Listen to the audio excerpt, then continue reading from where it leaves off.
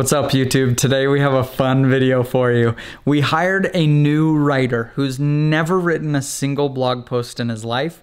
He's kind of an old family friend. I haven't seen him in more than 5 years. And he's going to come in here and write an article for a brand new niche site that we're starting.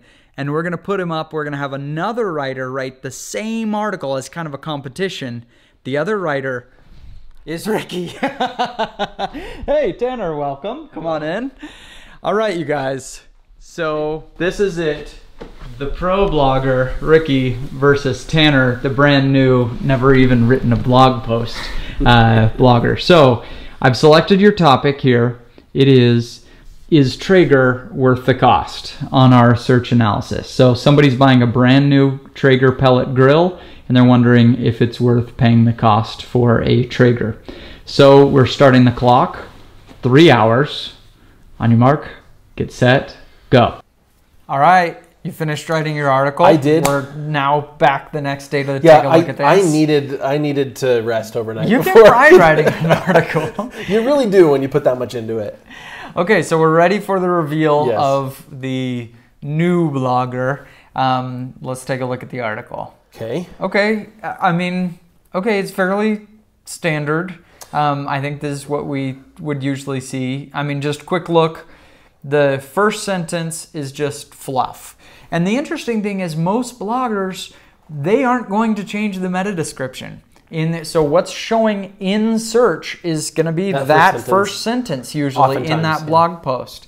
And so it's just a wasted opportunity here to win on SEO because of some sentence about where he lived in Georgia. Right.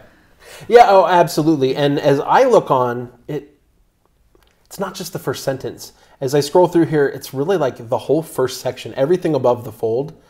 I don't get any meat. That's true. We're down to like halfway through the blog post before at least I'm seeing real content, a real answer to my question. And even that is presented almost without much context. Mm-hmm. I'm given like, okay, here's 2 pellet smokers that are similarly priced, and here's what they have. Yeah. It's like, okay, it's interesting and it illustrates, and I'm glad that he went and pulled some data, but I'm not given any analysis. Overall, to me, the reason this blog post will never, ever, ever, ever rank. In fact, I invite you, please copy this article and put it on your website. Just steal this because it will never, ever rank on Google for this term. Yeah, throw as many backlinks as you want at it and it's just not going to work. It's not going to work. And the reason is it doesn't answer the question. It just really doesn't. I mean, I see he mentions the reviews and it's like, okay, I could have seen that on Amazon. Right. Right? Yeah, there's only really like 2 criteria. He's like, the amount of cooking space that you get on the smoker for the price and how good the reviews are. And that's it. It's easy to see this and just say, well, yeah, you should have talked about different aspects of it. But when a new blogger goes and writes blog posts, that's the mistake we see all the time. Is that, you know, the question will be, is a Cavalier King Charles a good house dog, right? And they'll be like, well, they're easy to find from reputable breeders and they don't bark much and they're not aggressive. End of blog post. And then they start writing paragraphs on like the history of the Cavalier King Charles. We saw this when we went and helped Carl with his website, his fish keeping website.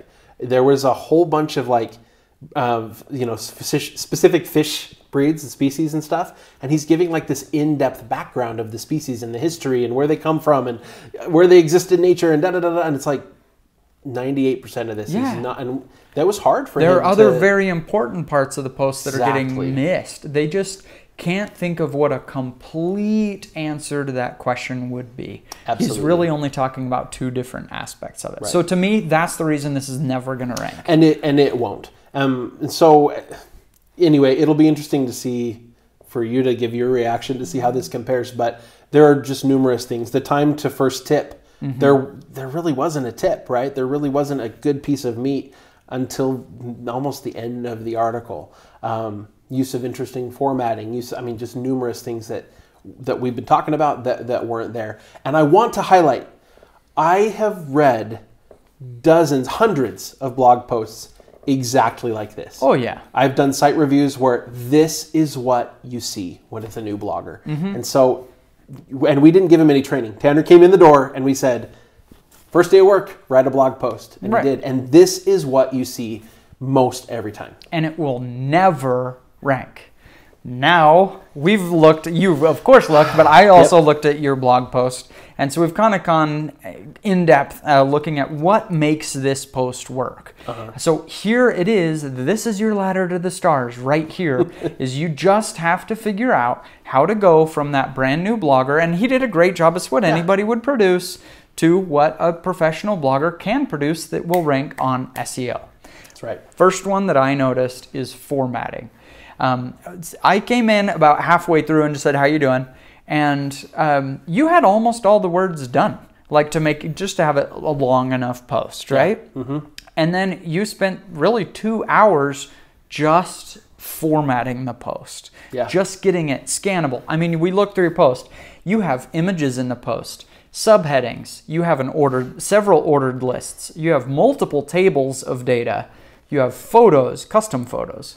You have a quote call out. You have a video embedded and bolding throughout the post. Like, it is just this visual experience which makes it more scannable. It allows the person to learn more, and it's just fun to read. And I'll say it does not take 2 hours to go put some bolding into a blog post. But in order to create those tables and things, I had to pull a lot of data, a lot of information from a whole bunch of different websites to be able to package it in a way that it would be easy to illustrate what I was trying to say.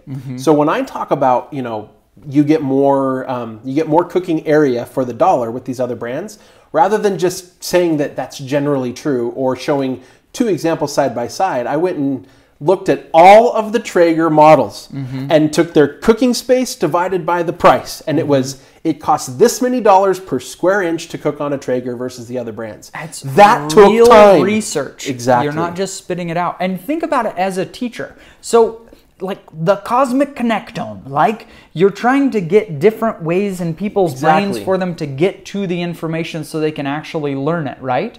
And by providing these lots of different information, they can actually learn from what they came for, right? Exactly. And so,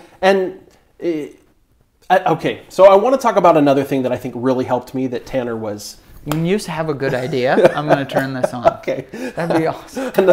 So this was another one where I think I had a huge advantage over Tanner. In the intro, you saw that Tanner had virtually no experience with pellet grills. Hardly knew what he was talking about.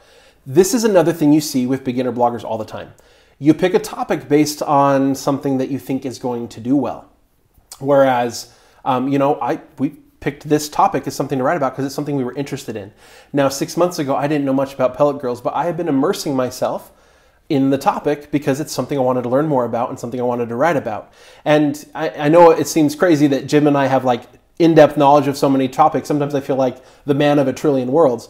But the reality is that like we immerse ourselves in the topics that we're going to write about. And so for me to sit down, I already knew all the answers, everything I wanted to say.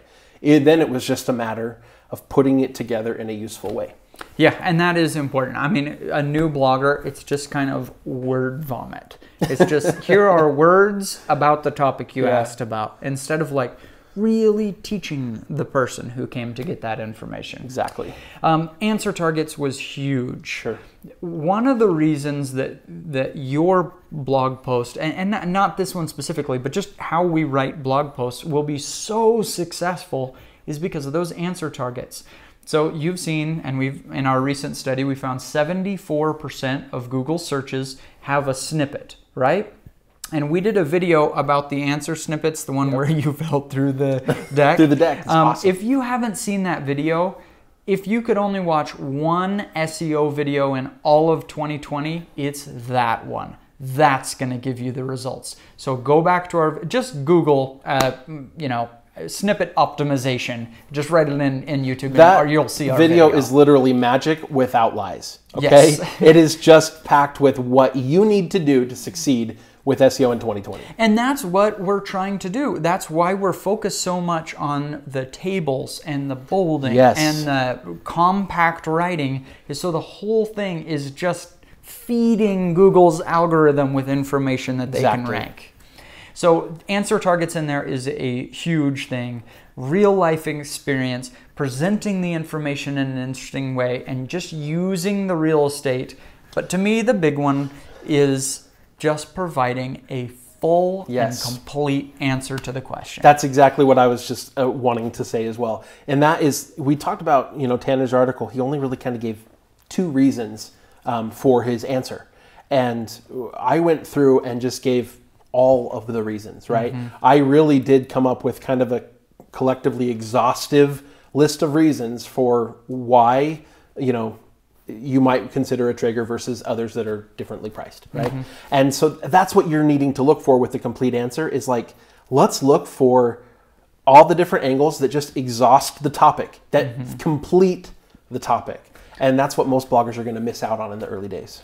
What we're doing is not magic. Everyone can learn to write this stuff. We have thousands of people in Project 24 who are seeing results because they've learned this stuff. It's not that hard, but I hope in this video it was really clear that if you just start a blog and start typing, you're going to have multiple frustrating years. Very few people will write in a way that will work for Google. And that's what this is all about. So go watch our video on snippet optimization. It's going to make your blog posts better.